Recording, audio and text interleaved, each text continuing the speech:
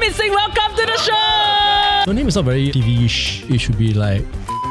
That's worse, eh? This one got no future one. I decided I wanted to do a proper job, maybe become a teacher. The idea was me with 4 Japanese girls. Whoa!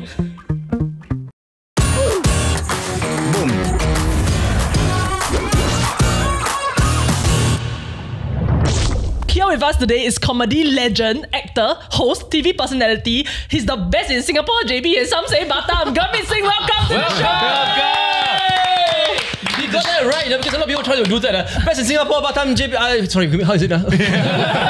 So you're the rare few who got that phrase. Please put this into my appraisal. So for a quick introduction, right, you're a household name that is most well known for your role as Phua Chu Kang, as well as being the host for our NDP as numerous and New Year's Eve countdown shows. Wow! 20! He holds the record. Amazing. I think Joakim is going to beat me soon. Yes. He's trying. How many is it done? We need to know. I think Joakim, if you're watching 12. 12. Comment. Long way to go, 12. And you've also hosted many other shows, acted in multiple local movies, and even directed in recent years. Beyond that, you are even the face of public education for things like SARS. Okay. Problem 2 is 4. I think. It's true. And even represented Singapore to help with diplomatic situations. Yes. So today, we are quite curious to get into all of that, as well as who is Gurmit beyond what we see on TV. Well, I'm actually Kumar. There's only one Indian. But you're not out of the closet yet. You know? In our research about you, right, there actually seems to be quite an interesting gap where it was between your first TV hosting gig for the Live on 5 reality show to all of a sudden having a show named after you, Gurmit's World. So There was a gap? What do you mean there's a gap? So it almost was like you went from hosting and then all of a sudden you had your own show. Like how does it come about that you get a show named after you? Well, I slept with... No. No, what happened was after I did my first Live on 5 show, that went on for 2 seasons, then we went on to do a sitcom called Can I Help You? Can I Help You? And that was sponsored by Is It's a department store-based sitcom, and I am the manager for the store. That didn't really take off because my character was so damn not funny. Really, table read, I read and read. Then I wrote to the writers, where's my punchline? Then they said they've been told that Gurmit, the brand, cannot be tarnished. Yeah, cannot look too mischievous, too pervert, too whatever. You know. Then I said, but that's not funny then. Yeah. So luckily it didn't go very long. And then next thing you know, I have the other shows that came. And you know, talking about shows with my name on it, I have a story about that if you want to know. Want me to tell you now? Of course. Okay. In my first few months when I was doing Live on 5, right? Call up to the management office and they said, you know, you're doing very well. People love you. The ratings are good and all that. And that time I hadn't signed a full-time contract. So we'd like to offer you a full-time contract. But we have some issues, some concerns. If you could, you know, address that, that'd be cool. I said, well, okay. So just one thing actually, your name. So I said, my name, what's my name? Your name is not very TV-ish. They wanted you to have a stage name. Yeah, you know, like Elton John is not really Elton John, which I understand, but that's very more, right? Singapore got Kitchen is called Douglas. So I said, so what name should I have for TV? They said, well, we look at you and we think it should be like Chris. That's worse, eh? Yeah. And then they even give me my surname. Chris Tan. Cristobal. They said, Chris De Souza. So suddenly I become Ang Mo. So I said, wow, I mean, with all due respect, there are 2 reasons why I can't do this. Number 1, what if I'm on the street and people call, Chris? And I don't know, I forgot, no? And then, Chris! Wow, Chris, I'm down, I'm proud. No? But secondly, more importantly, is that my parents gave me this name. So I feel it's a slap in their face if I change my name just for stardom and work. So I say, in good conscience, I cannot accept the contract then. Right. So they say, okay, think about it first, You know? Then a few days later, they say, okay, never mind, forget about the name, come in, sign up. And then finally, after They were just trying their luck. so my balls are bigger. So anyway, the irony is that after that, show after show, they used my name. So there was Tonight with Gurmit Small Talk, Gurmit's World, all the Gurmit came out. It could have been Chris World, Tonight with Chris. I know, right? So I'm so glad I stood for that. And then, you know, the Indian community was so proud of me. You know, go to Serangoon Road, Gurmit! You are! I love you! Because of you, Indian is on the map, Indian on Singapore map. You are good, you. You're so good at it. I'm Indian! Oh, do you know I'm Indian? Did you know? I know. Because some people come to me and say, "Oh, you're Indian." I say, "Wait, my name is Gurmit Singh." Yeah, I thought maybe like Malay. Huh? Gurmit bin Singh. Right. No, speaking of which, are we actually pronouncing it right? Is it Gurmit or Gurmit? The Indian proper way to say is Gurmit. Ooh, is that what your parents call you? Gurmit. No, they call me idiot. So I I see. Are we brothers? Yes, but Gurmit is how we pronounce it in Indian. But when I was promoted for my first show, Live on 5, which was a brilliant campaign. Usually they will do like a commercial bit where they say between shows, they say, "Oh, coming up a new show, what date and all that, starring Gurmit Singh." That's it. But what they did was, which I thought was really launched my career, during the commercial break, you will get just a close-up shot, head shot only, and maybe 4 or 5 person, one by one, saying, "Hi, I'm Gurmit Singh." Another one comes on, "Hi, I'm Gurmit Singh." Even a girl, "Hi, I'm Gurmit Singh." And then like 4, then go. Then people like, "What? What was that about?" So after a while, people like were buzzing like, "Who the hell is this Gurmit Singh?"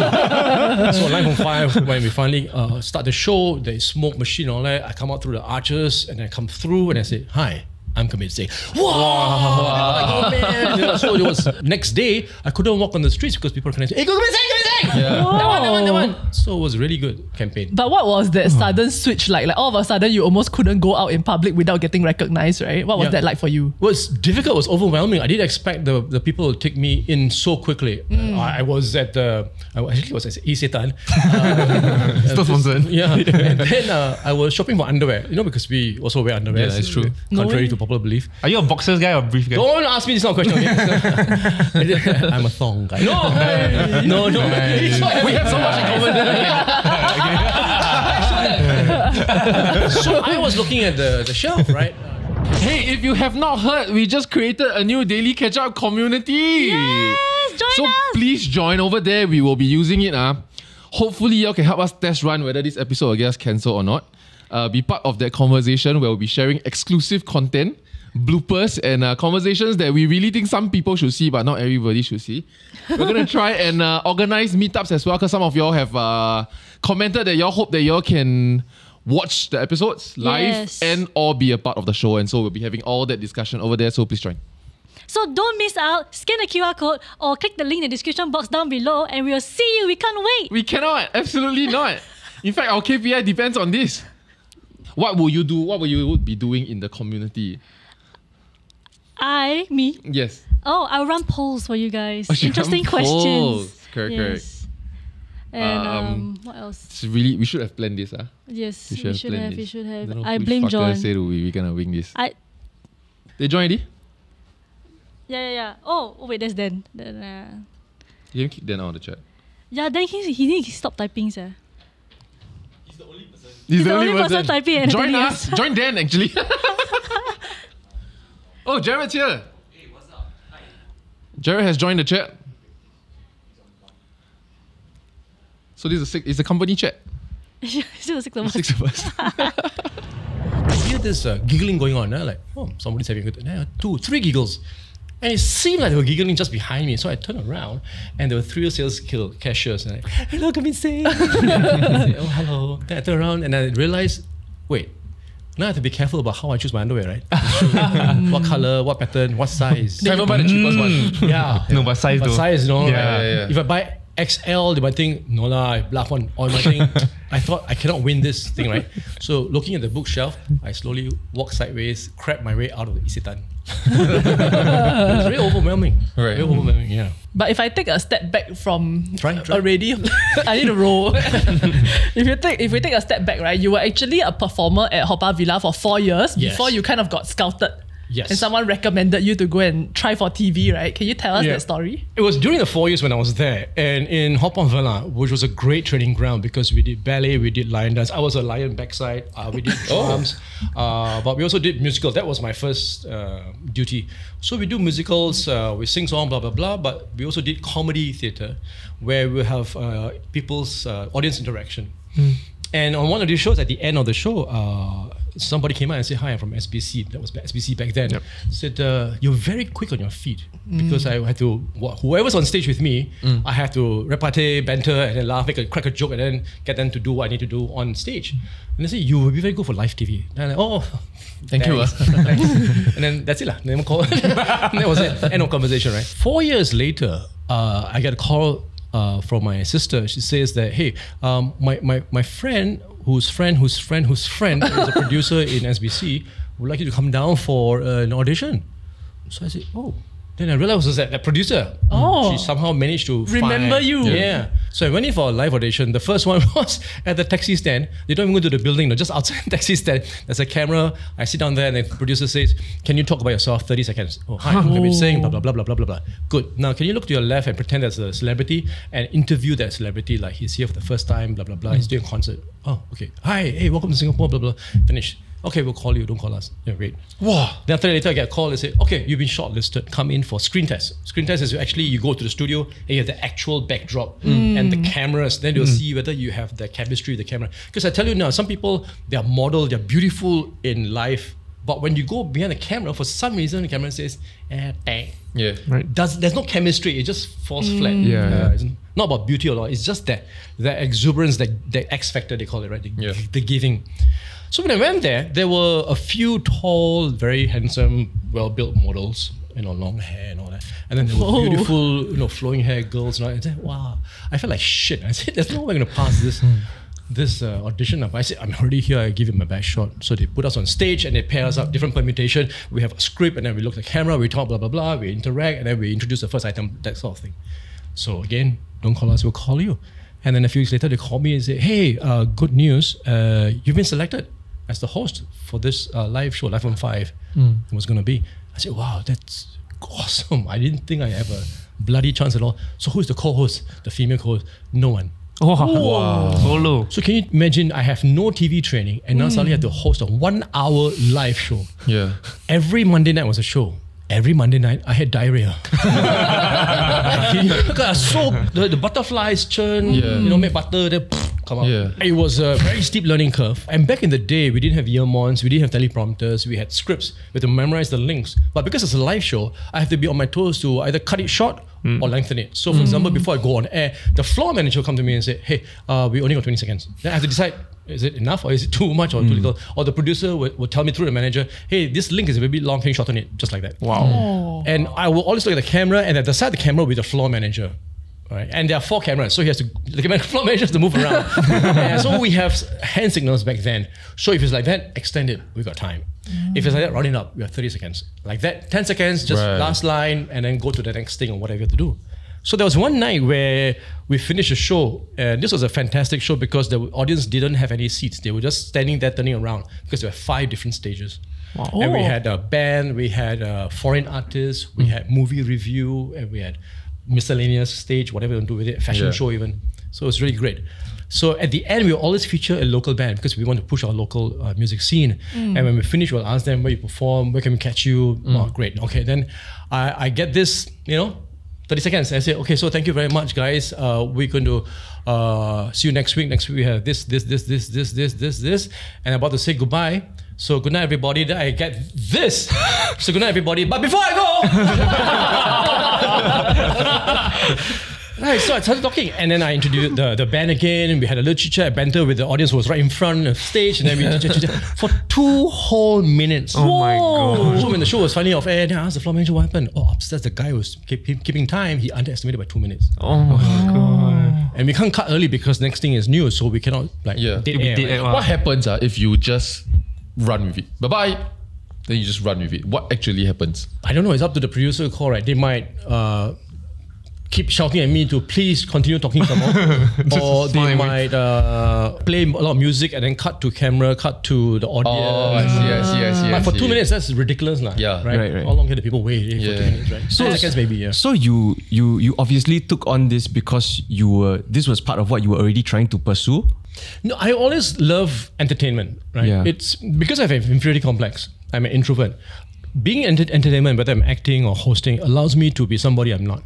Okay. And it's not as scary, although it's still nerve-wracking. But as Gurmit, the person, I sit quietly in a corner. I don't do these things. So then, as a child, like, what was that first experience that you had that showed you that this is an avenue or a platform for you to do this? It was in secondary school.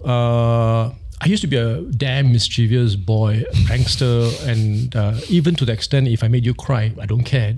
Prank worked. So in secondary 1, I would have been a great YouTuber. Hit my KPI. So in secondary 1, this is new class, new classmates and everything. I played a prank on another guy. We were being quite good friends in the weeks that we came in, and then made him cry, right? So I went to the toilet like very happy, successful. Right? Then in a voice in my head said, if you keep doing this, you'll end up with no friends. And that shut me up. And I was like, wait, okay, that's true. Oh shit. So I realized then I declared to myself that I'm going to be a clown. I'm going to make people laugh, even if it means laughing at me, at my expense. I don't care. So in school, you do like, Teachers' Day, Children's Day, Youth Day, whatever, Hari Raya Puasa, concert, what have you. Every stage activity, concert, I was up there, either as a host or as a dancer, as a singer. I was always there to make people, entertain people. That's how I caught on, and to the point where when I was in pre-U, still in Outram, a teacher from Scotland, she came to me and she said, you're in a Scotland accent, which I can't do. I don't know. I tried this Scotland accent, it always becomes Indian. You have to go to the performing arts school. To me, they sound Indian, no? Right? You think about it. I mean, really listen to a Scottish and an Indian, and they are replaceable. So she said that you should go to a performing school, art school, because you are really into it, and I can see you shine. And I said, yeah, but back in the day then, we didn't have a performing arts scene, and the only way was to go to New York or what have you. And I said, I come from a poor family, there's no way I can do this. So secretly, I always hope to perform somewhere. So when I went to national service, a good friend of mine said, hey, there's this MDC that we can audition for. What's MDC? Music and Drama Company. So it's a unit that performs for soldiers around Singapore to entertain them, give them the Friday night, yay, and then they book out kind of thing. So I auditioned for it. I had to sing, I had to dance, I had to act, and then I got it. And then I spent 1 year as a performer in MDC. And because I was in MDC, we sometimes get gigs outside of MDC. Right. And one of these gigs, I was spotted by a manager, and he was in the end the manager for Haw Par Villa. And he called me over and joined us now. What happens at Haw Par Villa? Right now, it's a place where they show you the 18 levels of hell, right? Yeah. What was it before? It was 8 levels of hell too, but then we spruced it up because we had rides, we had water rides, we had imagine Disneyland but with Chinese hell themed.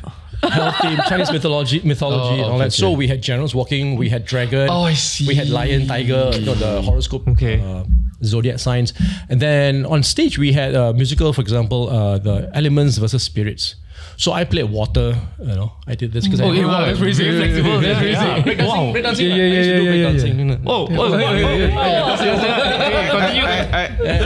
And then from this to the Kallang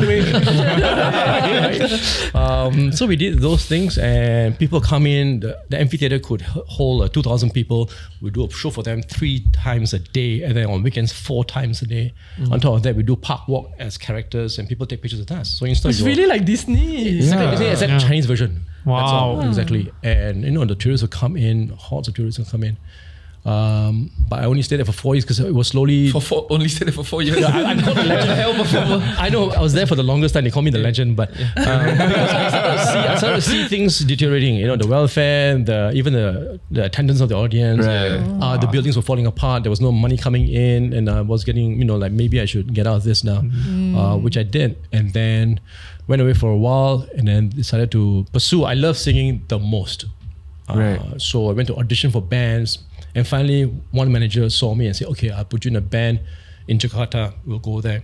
Wow. So the idea was me with 4 Japanese girls. Wow. And I'm the lead singer. I saw the pictures. Wow, that's a great deal. Very great deal. But they were obligated by contracts to stay in Japan. They couldn't break the contract. But the bookings in Jakarta have been done. So last minute she put together a band, 4 other guys from Philippines. Youngest guy was 42 years old. And then the tiger, the pouch thing. Then the audience that buy the ticket for this concert is like, what happened? So the concert, we just went from club to club to club, you see. I only stayed for about a month because I couldn't hack the nightlife. It was strange. You get up at 6 in the evening. That's your morning. And then you work all the way till 6 in the morning. And then you go to sleep at 9 a.m. So I was like, my How body old is were shut you up. at that time? Wow, that's a good question. So 24, I think. 25. Right. So you were the lead singer? I was the lead singer still. Right. After 1 month, I came back and then decided that I want to go. I decided I want to go to do a proper job, right? Maybe become a teacher. So I went to MOE to sign up as a teacher because I love working with little children. To Primary teach school. what subject? Anything, just be a teacher, right? Okay. So they go in and then MOE says, no, you can't. You have to take your math again because you didn't take math in A-levels. Yeah. So I said, well, no, I cannot take math, I'll die. And then don't know what to do. And then that's when I got the call, come in for audition for Live on 5. Oh, thank goodness they rejected you. If not, we wouldn't have had Phua Chu before Kang. that also, since MOE rejected me, right, I decided, okay, the next best thing is I love children, but I also love computers. I love playing games and all that. So let's get behind the scene and do what. And I found myself loving to do the coding, the programming. In the 80s. Yeah. So I went to informatics and I was hoping to become either a system analyst or a computer programmer, right? But in my first year while I was studying for my diploma, I went in for the audition. And then when I got a diploma, they offered me the contract. Yeah. So I had to choose either or, right? And my wife, who was my girlfriend then, she said, let's do this 1 year stint with SBC. Doesn't work out, you can always go back to your studies. So that 1 year became 20 years. But the way you job hop's insane. It's a little bit like Skills Futures would really look into this. Like you don't like, I want to teach, but I don't care teach what. You got to learn math. I don't like math. Yeah. So now I'm going to do coding, but you don't like math. Then after that, I go be actor. And before that, I work in a theme I didn't park choose as a hell- the acting thing. They came to me and said, come in for audition. And then I did the audition so well. I did the countdown show, and then they said, okay, we want to offer you a contract. I was like, oh, but I'm supposed to finish my degree, but no, I can't. But your parents okay? It was interesting you should ask that because when I signed my contract, like I have a job now, right? I have a contract. All these years, nothing. And then I went to my mom and said, hey, I joined the TV station full time. And you know what she said? What for? I said, for performing and hosting. This one got no future one. After 1-2 years, but in the first year I became so famous, right? All relatives start calling her, hey, when is Gurmit coming over tea and all that? Wow, she became very proud of me. That's what I think. Your mother's flex. Wow, So throughout the entire time where you started pursuing like entertainment and performing, your parents weren't exactly like supportive? not really, because they thought this job was a bit, flaky and it's not very steady a job. Yeah. You become an accountant or a dentist or even a librarian, you'll be more stable than this, And it's true to a point. I've come to realize that my job is very volatile. It's very dependent on people's opinion of me. Yeah. I mean, if you look at a dentist or a doctor, they have a certificate to show that they have done their due diligence, their education. They can do what they claim to do. Yeah. I can't go to someone and say, actually, I'm quite funny. And they said, no, I don't think so. That's it. I cannot. Yeah. Right? I cannot argue with that. Subjective. So I've always said that the TV station is not my paymaster. My paymaster is my audience. Yeah. They are the ones who give me a career and give me my livelihood. You mentioned about being an introvert and like entertainment allows you to be someone else that you're not. Does that still apply today? Like even in front of like these cameras? Yeah. So you're not really the real Gurmit, like even here. No, if you want the real Gurmit, I'd be very quiet. Then your interview will be damn boring. No, but it'd be interesting. So like does it like drain you even to do like? It does. Right. Because, okay, here's the thing. It's not a bad thing. I think because some people tell me it's because I always put in more value add. So if I see a script, or if I see a hosting script or acting script, I don't just read the lines. I see where can I add something more? Where can I put value to it? And that needs this, right? Doing a live show, doing a pre-recorded show, I want to give more than I have been given in a piece of paper. So in an interview as well, I could just lay back. I've interviewed people who like, I want to kill myself. I can tell you don't want to be here. But I feel that that's so bloody unprofessional and rude. Because people have made time for you. People have made time for me, us to watch this show. So I've always had this mantra, the philosophy that because people are watching, I do not want to waste their time. Yeah. They've made the effort, so you bloody well also make the effort. And then there are many times I finish a show or I finish an interview or I finish a photography and all that, I go back home on autopilot because I'm so damn tired. Yeah. But it is what it is, because I'd rather be that because I give so much than come home, I'm still so full of energy. I wonder why. Do you have a favorite person you've ever interviewed? You! Wow, that's hard to say because there have been a lot of good people. Dustin Hoffman, I don't know if you know him. Oh, I went to LA to interview him for Kung Fu Panda. Oh. And he is such a playful guy. He's just, tekan the cameraman, tekan the someone, and then he leans over to me and that guy is an asshole. The other one was James Ingram. He has passed away now. But I remember interviewing him for my show Tonight with Gurmit. And the artists will come in, they'll do a sound check, they'll sing the song, try it out, and then sit down and get the bearings and everything. But we just started talking because I was there. I always want to meet my guests beforehand, so we have this, hopefully, a chemistry before we roll the tape. Yep. People went for dinner, and the both of us kept sitting down and talking. Because the first thing I asked him was, what happened to you? Because you were at your A game and suddenly you disappeared. I don't understand. Were you not well? Did something happen? And he said that he and Kenny Rogers are good friends, right? And one day we were sitting having a talk. Kenny Rogers said, the biggest regret I have is not being there for my family. I miss every milestone you can imagine with my children and all. And that really disturbed James. And then he said, I made a decision. I'm going to stop. No touring, nothing. I'm just going to be here for my kids. And then when the kids were grown up, then he started again. And that's why he was in Singapore to do the gig. And we talked, and we forgot about dinner. And then the floor manager came in, produced, you're still here? And I said, yeah, dinner is over. People are coming in. You need to go backstage now. So he was a good guy. So how much of that James Ingram conversation influenced your reason to leave MediaCorp in 2014 to spend time with your family? Well, it wasn't just him. I've always been a home body. Right. I love being at home. If you ask my peers in the station, they would tell you that I hardly turn out for parties, hang out or supper and all that. I go straight home because I love being home. I think because of my inferiority complex and my introvert nature, I like to just dial back a bit. If I don't have to, then I might as well go back. So people will be, I've heard people call me names like party pooper, that kind of thing like that. Put your face and I just joke it off. So when I do go to a club, right? So when I text my friends, say, hey guys, tonight let's go to Zoo. They're like, Gurmit's going to Zoo, okay. Call everybody. Then my friends would say, okay. My wife said can go because you're going to Zoo. You talked about having an inferiority complex, right? Yet at the same time, very okay to say, leave me alone, I'm going home. Reject people's plans. How do you reconcile that? It feels like I know. Your words and action don't match up. Yeah, so that's where the dilemma is, right? So like people come in and they know how extroverted I am and they're thinking, he's going to be the party or the party animal. Let's bring him out. And then suddenly Gurmit Singh says, no, I'm going to go home. Like, huh? What? Wait, don't match. So I come up with the excuse like, I'm tired or I got a headache and all that, just so I can sort of step back without insulting them. Right. Of course, after that, I feel bad about it. I do because I wish I could please everybody. That's right. I know I cannot please everybody all the time, but I try my damn hardest. Today, I still have that inferiority complex, but not as bad as before, because there was one day I realized that if I think, because I thought I was very ugly, I thought I was like worse than Quasimodo, the Hunchback of Notre Dame. Oh my God. I look at the mirror, I look like, what the, is this? So I even broke up with my second girlfriend, because I said when I walk in Orchard Road, it's essentially Beauty and the Beast. I feel people staring at me and say, what is this guy doing with this beautiful girl? This guy, asshole, get off the stage. When I was hosting Miss Singapore Universe, right?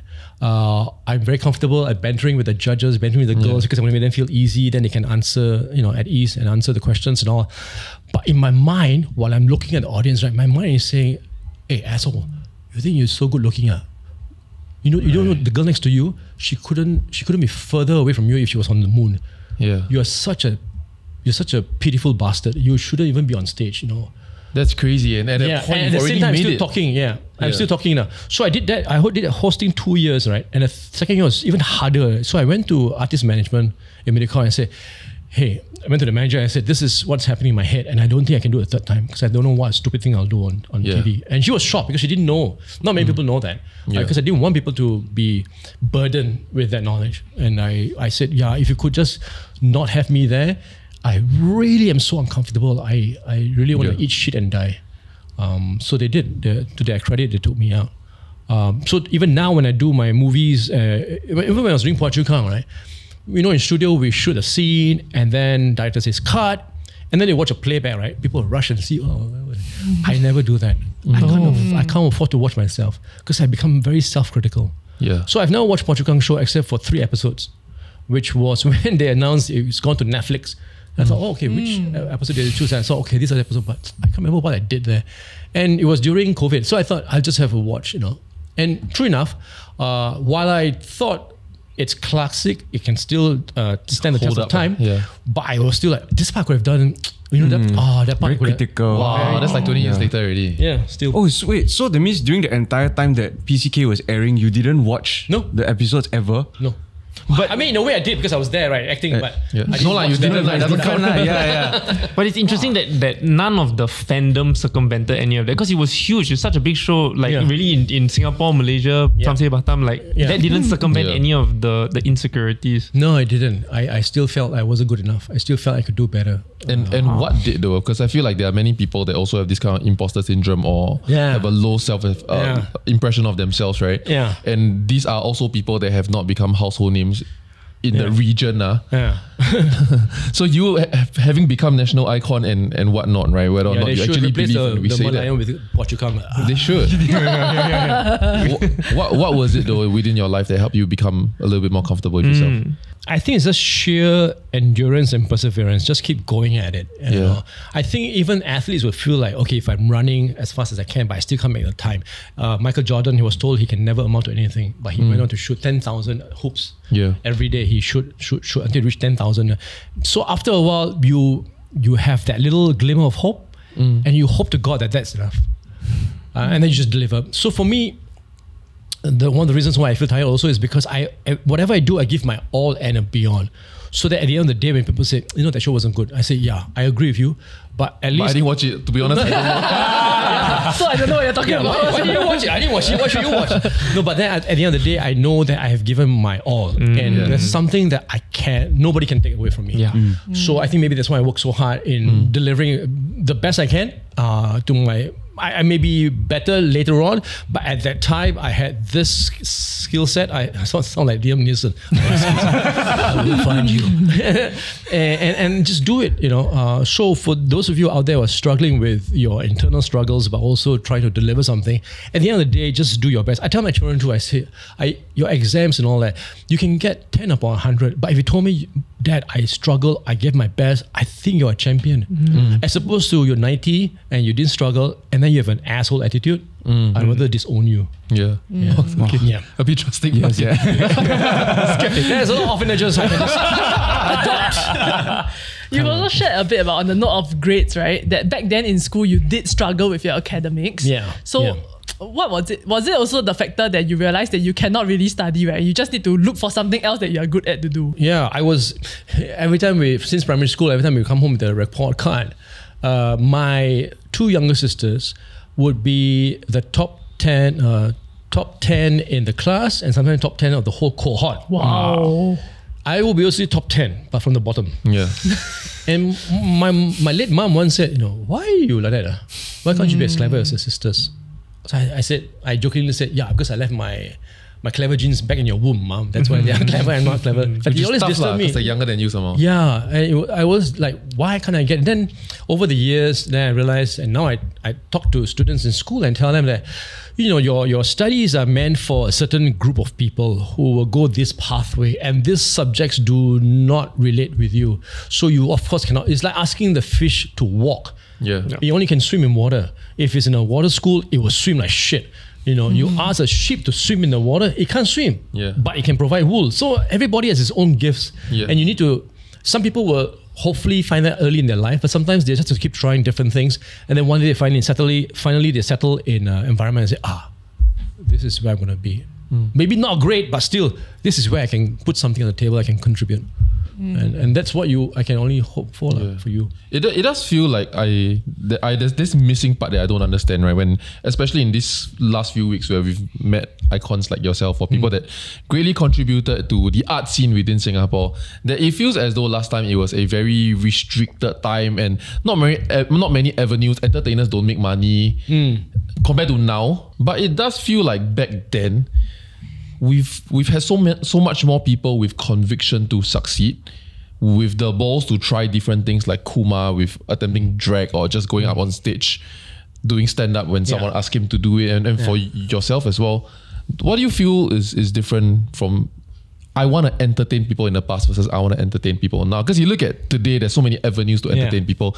And when people say, oh, I want to entertain people for a living, they end up being social media personalities, right? Yeah. But in the past, with the absence of that, when I want to entertain people, we look at the last 4 people we've interviewed and it's already so varied. The thing that in the past, right, it was harder for us to be noticed. Now everybody with the handphone is a director, a comedian, a fashionista, a critic, a movie reviewer, everything they want to be. Whether they're actually that is another thing altogether. But it sort of strokes the ego that now I have this tool. In the past, I have to hire a team to go to a studio, record a song, put it on a tape, give it to a producer who knows somebody, and hopefully that person will actually press play to listen. Might not even listen, no, that's the thing. It was harder, no access, any access. But now everybody can be the next star, which is great too, because there are some people who didn't have the connections, to somebody who could help them launch a career. But because of this platform now, whatever platform they're on, they can start the buzz, and then somehow you'll get that much higher chance for the eventual person to see, listen what they're doing. But on the other hand, I think some of the people have deluded to think that because I have the tool, I must be a star then. And this was pretty evident when I was doing the hosting for Singapore Idol. We would do the auditions and one by one come in, and there was this group of 3 people, and I was told in my ear one, hey, go to level something at Suntec, and then there's these 3 who are protesting that they were not correctly recognized and auditioned properly. So I walked over there with cameraman, there are 3 of them on there, 3 young adults, right? I said, hey guys, I heard you guys went to audition and you all didn't make it, and what's happening, and you're not happy with that. Yeah, Gurmit, come on, I don't understand, man. I mean, I've seen worse singers and they get in, and then I'm like, I'm good, I sing, and then so what are you? I'm a nursery kindergarten teacher, I'm a student, I'm a this. I said, okay guys, okay. So I've been given the authority to listen to you, and if I like you, I think you have a chance, you can go back in again. Well, there's so much stress. So I said, okay, so can you sing a song? Yeah, okay, we'll sing a song for you. Okay. And they were so bloody off key, my God. No, but your face maintained. It's not melodious. Your face I had to be truthful to them. I said, guys, I love you, but no. For the second time. You're a bit bitchy, bitchy, I'm so sorry, I can't. So yeah. You see how the I don't blame them too, because first of all, they have lousy friends who have never told them that you guys go be a computer programmer. Don't be a singer. Like librarian, Yeah, be a librarian. But also that because they put it on social media, and then maybe they got 5 likes or 20 likes, or they had robots that push them a bit, and then they suddenly feel like, I'm the next Beyonce, I'm the next Robbie Williams, I would love to find that clip of them getting rejected. You think it's there? No, never made air. No, They it cut wasn't it out. I see. If it was me, I might have laughed. I don't think I can have that level of professionalism.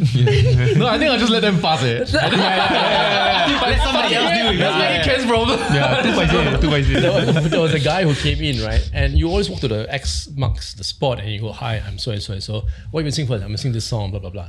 This guy, as he walks into the room, he started singing Better Man. Send someone to love me, right? But he said wrong words. Something want to love. Then he just keep walking. He just walk. Stop. That's your name first. Okay, now sing. Something want to love. Until today, he haunts me. Something want to love. So, we a couple of weeks back, we actually had Joakim on the show, and he shared a lot about you with us. Yeah, and he really looks up to you and whatnot. And he actually shared a memorable moment on Singapore Idol. Yeah, and he told his side of the story. So we actually want to now hear your side. Do you kind of know what I'm talking about? I don't know, because my memory is damn lousy. Even better, something you that can make it up. Joakim, you don't remember. Wait, let me first, just before we go into that, let me just tell you how bad my memory is, right? It's because I have so many scripts to go through, whether I'm hosting, acting, whatever. I need to be able to learn the script on the spot like that. And then within 3 minutes, I know the script by heart. And I do my spiel, I do my acting, and then I'm done. So my brain has learned that when the next script comes, this old script, throw away. Yeah. Clear RAM, right? And then do that, which is great. That's why I carry a picture of my family just in case I forget it. And I also will forget people who I haven't got in touch with for say 2 to 4 weeks. For example, Miss Singapore Universe, right? Semi-finals, there are 30 names. I memorized the 30 names. Wow. M1, F1 is there, F2 is there, F6 is there. And then later when we were taking a break, about 5-6 girls came over and said, wow, Gurmit Singh, your memory is so good, you memorize our names. I said, oh, wait. I said, before you give me too much credit, I want you to know that now I memorize your names already. But in a few weeks' time, if I don't see you, I won't remember you at all. Ah, so funny. That's a problem being a comedian. You know, even when I went to the hospital, hey, nurse, I'm bleeding. Hey, Gurmit Singh! I do feel like that to a certain extent is a true story. Yeah, it is. Right. But not here. Okay, so, so a few weeks later, I'm at the Channel 5 event, right? I'm sitting in the club, and then managers are bringing in the people I know, and then suddenly they bring about 4 girls I've never seen before. They sit next to me, and then they like, you all look for me, look at me, then I look at them. Then there's this awkward silence, like some expectation or like of recognition. Then one of them suddenly said, oh, it's true, you weren't lying. I said, sorry, what? Oh, it's the same girl. Oh, yeah. Wow. So they said, you told us this, we're from Miss Singapore Universe, you told us this. I said, yeah, I don't know who you are. Yeah. Oh so anyway, God. So now that's set up. What is this joking story? We're cutting the whole part. Yeah. Help me out because I cannot remember Joakim's But what I will do is I will establish who Joakim Gomez is because you don't remember him. I do. He's the orchid flower, right? He's Joakim. So during Singapore Idol, the producers made up a ship moment. Basically, they paired him up with another contestant so that people will try and start rumors about them and then make for good TV, right? Yep. And then there was that one moment because when she was eliminated, he was asked, how would you feel? Like, what are you going to do now that she's gone? And he gave a very lame answer, like, I'll go home or, I'll try my best or something like that. And to him, that was the best he could do at the time. And old Joakim really was quite lame, we have to be honest here. Yes. So, not now though, Joakim. He's grown. And so when he was backstage and you are, to him, he's always looked up to you. You're right. And one of the first few things you said to him backstage was, you looked at him, you pointed at him, and then you raised your voice. And then you repeat, go home! Like that. And then you just kind of walked away. I forgot what was the exact line you said. Right. You just kind of repeated the very lame thing that he said and just kind of insinuated that he has wasted that moment. Like, prepare for this moment. And I want to say I agree with you because the moment he told us the story of what he answered and before you even came about, we were already like, you can't really waste everybody's time already. I do not remember. Do you remember that? No, I remember at all. No. I was like all I remember is I was like a big brother to a lot of the idols there, and they would come to me. And I remember Hadi Mirza came to me, and this was the top 5. And he came to me, hey, can I talk to you for a while? I said, sure, yeah. Went to the side corridor. I can't do it. I said, what do you mean you can't do it? I think I'm losing it. I don't think I can perform. I don't think I can. It's so muddled up and all that. So I asked him, is your mom here? He said, yeah, my mom is here. Sing to her. That's all you have to worry about. Just sing to her. Wow. Make her proud. Wow. And he sang. Right. I was standing. So this story you remember lah? Yeah. The Joakim one. The fact just said, ha! And then went home. I went up and said me like, maybe you were not talking to him. He was talking to himself. Looking in Joakim's direction. I do remember a story he shared with me because when I was still in Haw Par Villa, I did a countdown show at Raffles City Foyer. Raffles City Shopping Centre. It was converted, right, to a countdown show. He was maybe 8-9 years old only. He showed me a photo. Yeah. He showed you the photo? Yeah. And he said that was a pivotal moment for him to say, I want to go to entertainment and be like him. Wow. Yeah. Then many years later, we took a photo, same photo, same pose, about a few years ago. Yeah. That one I remember, but the home I don't know. Maybe not go home. We gotta find out what they're running. It's not go home. Yeah. But you've hosted so many of these New Year's countdown as well as the NDP, right? What was the first time hosting NDP like for you? That was interesting because the first time I was hosting it was when I was still in Haw Par Villa. And because we were tied in with our lion and our tiger mascot, we got a slot in there to come in there and do Chan Mali Chan kind of thing, right? And then they got me as the co-compare. There were already 4 there. There was, I think, Leslie Pillay, should have called your name now. Never mind, you know. Back in the day, right, it was a music stand, script there, and it was very on the side. Can't even see the comparison. They will be very monotonous. It was go like, and now Tanjung Pagar Secondary School was singing Chan Mali Chan. And that was Tanjung Pagar Secondary School. And now we move on to Maju Primary singing Hey you, hey Jude, whatever. Well, you need 4 people to do this. Yes. Because you need to have the 4 ethnic, the four cultures. It's always the Indian, the Chinese, the Malay, the others, right?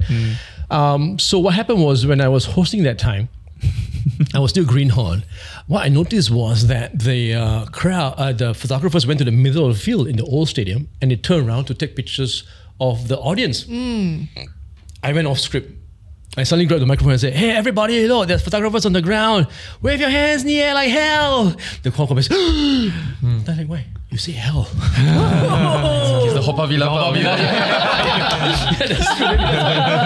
And then I thought, okay, this is my first and my last NDP. But then in the post-mortem, the general in the committee said, hey, Gurmit, that was interesting. People got really riled up and all that. That's good. Can we do more of that? I said, sure. Can you get on stage? I said, sure, if you give me a longer microphone cable, because it was very short. Army being army, right? Army being army took 2 weeks to requisite. So I went to the center of the stage and we started doing, hey, this side, hello. Then they called me back again, and then every year we tried to top the year before. Until one year they decided, okay, now how can we top the last year? And I said, how about we 4 MCs go to the field? Be on the ground, and then each of us take a sector, because it was always red, blue, yellow, green sector, and then we each have our team, and we can fight against your side fight against my side, get them all going, because people are coming earlier and earlier to chop seat, get a good angle. Standard. They sit down there, do nothing. You see, you hear the music play. That's all. So the committee thought we have to entertain them. We need to get the MCs out there and then get them going and playing and having fun. And this is something that you adopted from live shows. Because like I've been to live productions, and before the actual show begins, they have somebody like that come up and like a warm up. Yeah, like a warm-up. No, this was just, I don't know where was the inspiration from, but it just felt the right thing to do. Right. Because everyone was just sitting there awkwardly, and then he's like, So then what happened was that because we were on the field, right, we're no more close like that. In the past, it was like, hey, can you take the second line? Right.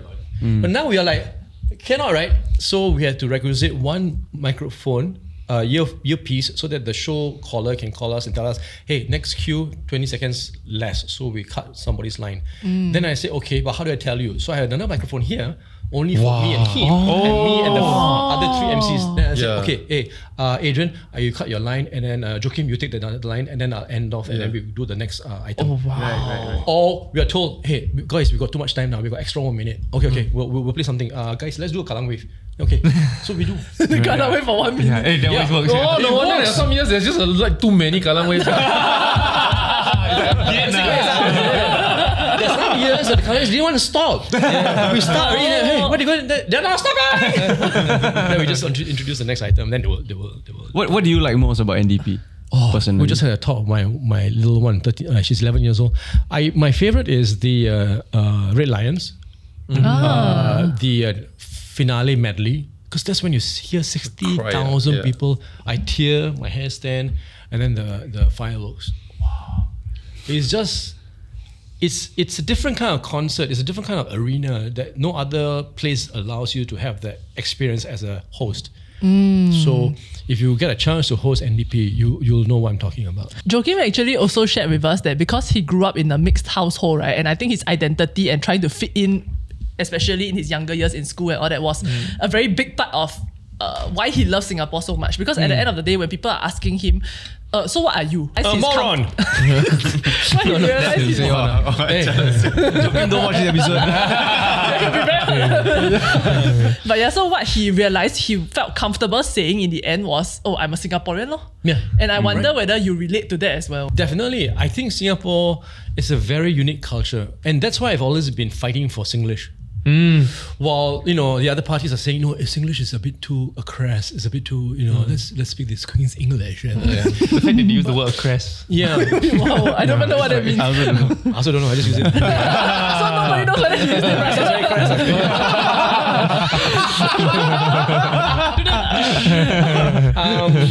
But I always felt that Singlish was what really was endearing about us. And to do a parallel, I mean, this could be a lousy analogy. For the longest time, the black hip-hop rapper will look down because they can't speak proper English and that their own terms, dog, what's up, shorty, and all something, right? But because they pursued it so well, they owned it, right? Not everybody wants to be like them, wants to speak like them. Right? Eminem is a white guy, but he sounds like a black guy. Right? So I say, if they can do that, why can't we? Because I think that celebrates our fantastic culture, that amalgamation. In our father and grandfather days, they were forced to learn each other's language. Otherwise, we couldn't get along. We couldn't communicate. We couldn't work. At the dock, the uncle, the pachi, the anne, and all that, carrying the flour, what have you, from the ferry boat to land. They had to talk a mixture of each other's language so that we can get by and do our work. And not just get by, but actually say, hey, okay, good job. We're good. We're all doing this for our nation and for our families. Everybody got along, right?